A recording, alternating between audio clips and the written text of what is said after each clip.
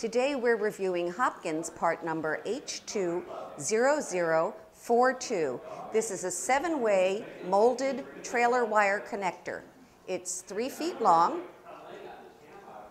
and you have red, brown, green, and yellow 14-gauge wires, a blue 12-gauge wire, and white and black 10-gauge wires. There is a chart on the product page that shows you specifically what function each wire has. But please note that the wiring colors on your trailer are probably not going to match up with the wiring colors on this harness. So you're going to have to be very careful tracing the wires on your trailer to make sure that you know the correct function for each wire.